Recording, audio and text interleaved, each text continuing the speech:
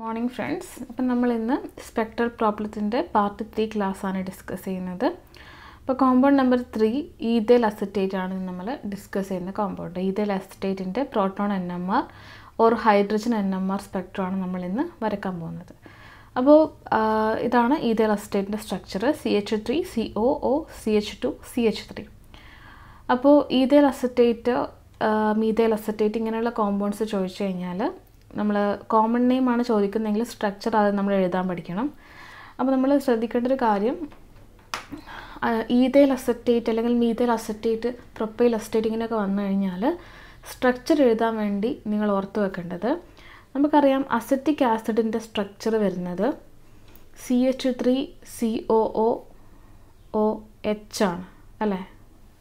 ഇതാണ് acetic acid വരുന്നത്. അപ്പോൾ അസറ്റേറ്റ് ഈഥൈൽ അസറ്റേറ്റ് അല്ലെങ്കിൽ മീഥൈൽ അസറ്റേറ്റ് എന്ന് പറയുമ്പോൾ അപ്പോൾ ഇത്രയും ഭാഗം എന്താണ് അസറ്റിക് ആസിഡാണ്. അപ്പോൾ ഇതിൽ ഈ ഹൈഡ്രജനെ റീപ്ലേസ് ചെയ്തിട്ട് ഈഥൈൽ ഗ്രൂപ്പ് വരാം, മീഥൈൽ ഗ്രൂപ്പ് വരാം, പ്രൊപ്പൈൽ ഗ്രൂപ്പ് വരാം. അങ്ങനെ വരുമ്പോഴാണ് നമുക്ക് ഇതേപോലെയുള്ള കോമ്പൗണ്ട്സ് കിട്ടുന്നത്. ഇപ്പോൾ ഇവിടെ ഈ ഹൈഡ്രജനെ റീപ്ലേസ് ചെയ്തിട്ട് ഈഥൈൽ ഗ്രൂപ്പാണ് വന്നപ്പോൾ ഈഥൈൽ അസറ്റേറ്റായി.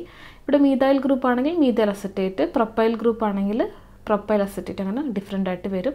അപ്പോൾ ആ രീതിയിൽ ഓർത്ത് വെക്കാം.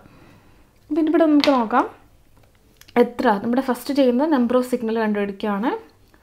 നമ്പർ ഓഫ് സിഗ്നൽ, ഇവിടെ എത്ര സിഗ്നൽ നമുക്ക് കിട്ടും എന്നാണ് നമ്മൾ ഇനീഷ്യലി കണ്ടുപിടിക്കുന്നത്. അപ്പോൾ ഈ കോമ്പൗണ്ടിൽ നോക്കിക്കഴിഞ്ഞാൽ എത്ര ഡിഫറെൻറ്റ് കെമിക്കൽ എൻവയോൺമെൻറ്റിലുള്ള പ്രോട്ടോൺസ് ഉണ്ട്, പ്രോട്ടോൺ സെറ്റ് ഉണ്ടെന്ന് ആദ്യം നമ്മൾ നോക്കുക. അപ്പോൾ CH3യിലുള്ള ഹൈഡ്രജൻസ് ഒക്കെ ഐഡൻറ്റിക്കലാണ്, അതൊരു സെറ്റ്. CH2യിലുള്ളത് അടുത്ത set, CH3യിലുള്ളത് next set of protons. So ഞാൻ ഇതിന് നമ്പർ ചെയ്യാണ്. ഞാൻ ഇവിടെ നിന്ന് എങ്ങനെയാണ് ചെയ്യുന്നത്, A B C എങ്ങനെ വേണമെങ്കിലും നമുക്ക് നമ്പർ ചെയ്യാം. അപ്പോൾ 3 സിഗ്നലാണ് നമുക്കിവിടെ കിട്ടുന്നത്. ഇതാണ് ആദ്യത്തെ നമ്മുടെ ഒബ്സർവേഷൻ. അടുത്ത് നമ്മൾ ചെയ്തത് പൊസിഷൻ ഓഫ് സിഗ്നലാണ്, ഡെൽറ്റ വാല്യൂ. അപ്പോൾ ഞാൻ എല്ലാം ഇവിടെ തന്നെയാണ് ചെയ്യുന്നത്. അപ്പോൾ CBA 3 ഡിഫറെൻറ്റ് പ്രോട്ടോൺ സെറ്റാണ് ഉള്ളത്. അപ്പോൾ ഓരോ സിഗ്നലിനും ഓരോ പൊസിഷനായിരിക്കും കെമിക്കൽ ഷിഫ്റ്റ് സ്കെയിലിൽ വരുന്നത്. ആദ്യം നമുക്ക് A നോക്കാം. A പ്രോട്ടോൺസ് എന്ന് പറഞ്ഞാൽ CH3 പ്രോട്ടോൺസ്. CH3 പ്രോട്ടോൺസിൻ്റെ കേസിൽ നമുക്കറിയാം ടെർമിനലിൽ വരുന്ന മീഥൈൽ ഗ്രൂപ്പാണ്. അപ്പോൾ ഇവിടെ 2 മീഥൈൽ ഗ്രൂപ്പ് ഉണ്ട്, Bയും Cയും Aയും. അപ്പോൾ ഈ 2 CH3 നോക്കുമ്പോൾ ഈ CH3 എന്ന് പറയുന്നത് CO ഗ്രൂപ്പിനോട് അടുത്തിരിക്കുന്ന CH3 ആണ്. അപ്പോൾ CO ഗ്രൂപ്പ് എന്ന് പറയുന്നത് ഒരു ഇലക്ട്രോൺ വിത്ഡ്രോയിങ് ക്യാരക്ടർ കാണിക്കുന്ന ഒരു ഗ്രൂപ്പ് തന്നെയാണ്. അപ്പോൾ ഇവിടെ നമുക്ക് ഷീൽഡിങ് കൂടുതലാണെന്ന് പറയാൻ പറ്റില്ല. ബട്ട് ഇവിടെ ഇരിക്കുന്ന CH3യുടെ സിറ്റുവേഷൻ നോക്കുമ്പോൾ ഇതിൻ്റെ ചുറ്റും ഉള്ള CH2 എന്ന് പറയുന്നത് ഇലക്ട്രോൺ വിത്ഡ്രോയിങ് ഗ്രൂപ്പ് അല്ല. അപ്പോൾ ഇവിടെ ഇരിക്കുന്ന CH3യിൽ ഷീൽഡിങ് എഫക്റ്റ് തന്നെയാണ് ഉണ്ടാവുക. സോ നമുക്ക് പറയാം this A protons felt more shielding effect. So more shielding ആണ് ഈ ടെർമിനൽ CH3ക്ക് വരുന്നത്. അപ്പോൾ നെക്സ്റ്റ് ഉള്ളത് Bയും Cയും ആണ്. Bയും Cയും നമുക്ക് ഡീഷീൽഡിങ് വെച്ച് കമ്പയർ ചെയ്യാം. എവിടെയാണ് കൂടുതൽ ഡീഷീൽഡിങ് നോക്കുക, ബിക്കോസ് ഓക്സിജൻ ഇലക്ട്രോൺ വിഡ്രോയിങ് ഗ്രൂപ്പാണ്, ഇലക്ട്രോണിനെ വലിക്കും. CO ഗ്രൂപ്പിനും ഒരു ചെറിയ ഇലക്ട്രോൺ വിഡ്രോയിങ് പവർ ഉണ്ട്. ബട്ട് കമ്പയർ ചെയ്യുമ്പോൾ ഓക്സിജൻ ആണ് കൂടുതൽ ഇലക്ട്രോൺ വിഡ്രോയിങ് പവർ ഉള്ളത്. സോ ഇവിടെ ഏറ്റവും കൂടുതൽ ഡീഷീൽഡിങ് അതുകൊണ്ട് ഫീൽ ചെയ്യുന്നത് CH2നാണ്. നമുക്ക് എഴുതാം മോർ ഡീഷീൽഡിങ്. ആൻഡ് ഇവിടെ നമുക്ക് എഴുതാം ലെസ് ഡീഷീൽഡിങ്. സോ ഇനി നമ്മൾ TMSൻ്റെ പൊസിഷൻ വെച്ച് നോക്കാം. ക്ലോസർ ടു TMS എപ്പോഴും മോർ ഷീൽഡിങ് ആണ് വരിക, ക്ലോസർ ടു TMS. ഇനി ഫാർ ഫ്രം TMS വരുന്ന മോർ ഡീഷീൽഡിങ് ആയിരിക്കും, ഫാർ ഫ്രം TMS. ഇനി C വരുന്നത് in between B and A, അതിൻ്റെ പൊസിഷൻ വരുന്നത് ഇങ്ങനെയാണെന്ന് ഓർത്ത് വെക്കാം. അത്രയാണ് നമ്മൾ ചെയ്യുന്നത്. നെക്സ്റ്റ് നമ്മൾ സ്പ്ലിറ്റിംഗ് ഓഫ് സിഗ്നൽ കണ്ടുപിടിക്കാം. സ്പ്ലിറ്റിംഗ് ഓഫ് സിഗ്നലിൽ നമ്മൾ ആദ്യം ചെയ്യുന്നത് നമുക്ക് A പാർട്ട് തന്നെ എടുക്കാം. ഇവിടെ എങ്ങനെയാണ് സ്പ്ലിറ്റിങ് വരുന്നതെന്ന് നോക്കാം. നമുക്ക് N+1 റൂൾ അപ്ലൈ ചെയ്യുമ്പോൾ എങ്ങനെയാണ് കിട്ടുന്നത്. അപ്പോൾ ഇവിടെ CH3യുടെ നൈബറിംഗ് വിസിനൽ പ്രോട്ടോൺസ് കൗണ്ട് ചെയ്യുക. 2 നൈബറിംഗ് പ്രോട്ടോൺസ് ആണുള്ളത്. അതായത് CH3യിൽ നിന്നുള്ള H 3 ബോണ്ട് സെപ്പറേഷനിൽ, ഈ Hന് 3 ബോണ്ട് സെപ്പറേഷനിൽ അടുത്ത ഏത് ഹൈഡ്രജനാണ് ഉള്ളത് നോക്കിയാൽ മതി. അപ്പോൾ ഇവിടെ ഇരിക്കുന്ന 3 ഹൈഡ്രജൻ വെച്ച് നോക്കുമ്പോൾ അവിടെ നിന്ന് 3 ബോണ്ട് സെപ്പറേഷനിൽ 2 ഹൈഡ്രജനാണ് കപ്പിൾ ചെയ്യാനുള്ളത്. സോ അതാണ് സ്പ്ലിറ്റിങ്ങിന് എഫക്റ്റ് ചെയ്യുക. സോ CH3യുടെ N എന്ന് പറയുന്നത് നെയ്ബറിംഗ് പ്രോട്ടോൺസ് എന്ന് പറയുന്നത് 2 ആണ്. 2 + 1 3 ആണ്. 3 ആണെങ്കിൽ ട്രിപ്ലറ്റ് ആണ് കിട്ടുക. ട്രിപ്ലറ്റിൻ്റെ റേഷ്യോ 1:2:1 നമ്മൾ പഠിച്ചിട്ടുണ്ട് പാസ്കൽസ് ട്രയാങ്കിൾ. അടുത്തത് ഈ CH3 നോക്കാം. CH3 നോക്കുമ്പോൾ N+1 റൂൾ അപ്ലൈ ചെയ്യുക. അപ്പോൾ ഇവിടെ CH3ക്ക് 3 ബോണ്ട് സെപ്പറേഷനിൽ ഹൈഡ്രജൻസ് ഒന്നും ഇല്ല. ആകെ ഹൈഡ്രജൻ ഉള്ളത് ഇവിടെ ഇരിക്കുന്ന CH2ൽ ഹൈഡ്രജനാണ്, പക്ഷേ അത് ഒരുപാട് ദൂരെയാണുള്ളത്. 4 ബോണ്ട് സെപ്പറേഷനിലുള്ളത്. സോ അത് കൗണ്ട് ചെയ്യാൻ പറ്റില്ല. So there is no nearest hydrogen. So here N value will be equal to 0 ആണ് വരിക. സോ 0 + 1 1.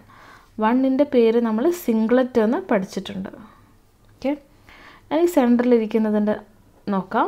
N+1 ചെയ്യുമ്പോൾ CH2ൻ്റെ നൈബറിംഗ് പ്രോട്ടോൺസ് എന്ന് പറഞ്ഞാൽ ഈ ഓക്സിജൻ്റെ സൈഡിൽ ആരുമില്ല, പിന്നെ ഉള്ളത് റൈറ്റ് സൈഡിലുള്ള CH3യിലെ 3 ഹൈഡ്രജൻ.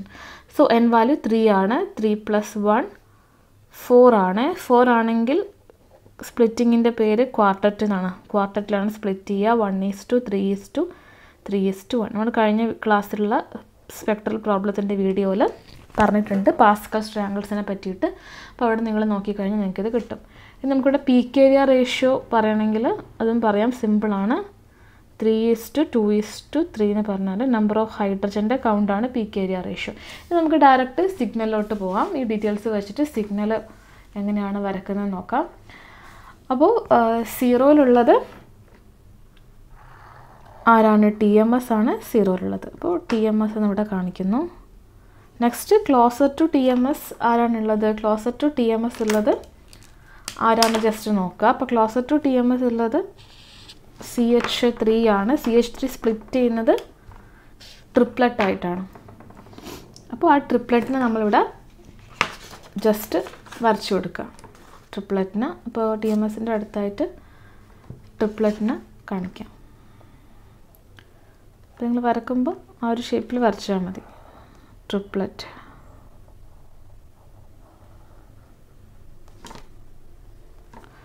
അപ്പോൾ ഞാൻ CH3 പ്രോട്ടോൺസ് എഴുതുകയാണ്. ട്രിപ്ലറ്റ്സ് ആണിത്. TMS എങ്ങനെ വരച്ചാലും കുഴപ്പമില്ല, സ്റ്റാൻഡേർഡ് കോമ്പൗണ്ടാണ്. അടുത്തത് വരുന്നത് ആരാണ്? ഫാർ ഫ്രം അല്ല, in between A and B വരുന്ന CH3 സിംഗ്ലറ്റ് ആയിട്ട് സ്പ്ലിറ്റ് ചെയ്യുന്നു. CH3 സിംഗ്ലറ്റ് ആയതുകൊണ്ട് അതിന് സിഗ്നൽ ഇല്ല. സോ ഷാർപ്പ് സിഗ്നൽ ആയിരിക്കും. അപ്പോൾ അത് നിങ്ങൾ നല്ല ഹൈറ്റിൽ വരക്കുക. കാരണം അവിടെ സിംഗ്ലറ്റ് ആണ്. സിംഗ്ലറ്റിൻ്റെ പ്രത്യേകത എന്ന് പറഞ്ഞാൽ ഷാർപ്നെസ് കൂടുതലാണ് ആ പീക്കിന്. അപ്പോൾ അതങ്ങനെ തന്നെ നിങ്ങൾ എല്ലാത്തിനേക്കാളും ഇൻറ്റൻസിറ്റി കൂടിയ രീതിയിൽ വരക്കുക. And that is four CH3. Again CH3 protons. ഏത് CH എന്ന് ചോദിച്ചാൽ C, ഇത് A. സിംഗ്ലറ്റ് ആണ് നമുക്കിവിടെ കിട്ടുന്നത്. ഇനി ലാസ്റ്റ് ആണ് final. Far from TMS CH2 quartet. നമ്മളൊരു ക്വാർട്ടറ്റ് വരച്ചു കൊടുക്കുക. ഇതിനേക്കാളും ഇൻറ്റൻസിറ്റി കുറഞ്ഞിട്ട് വരക്കുക. 1:3:3:1. ആ ഇൻറ്റൻസിറ്റിയൊക്കെ നിങ്ങൾ പീക്കിൻ്റെ ആ ഇൻറ്റൻസിറ്റിയൊക്കെ കറക്റ്റ് ചെക്ക് ചെയ്യുക. CH2 protons ratio 1:3:3:1. And B protons ആണ് ഇവിടെ ഉള്ളത്. അപ്പോൾ നമ്മൾ വരച്ചിരിക്കുന്നത് ഈഥൈൽ അസറ്റേറ്റിൻ്റെ NMR സ്ട്രക്ചറാണ്. Ethyl അസറ്റേറ്റിൻ്റെ NMR. അപ്പോൾ ഇങ്ങനെയാണ് നമ്മൾ ഈഥൈൽ അസറ്റേറ്റിൻ്റെ സ്ട്രക്ചർ വരക്കുന്നത്. ഓക്കെ.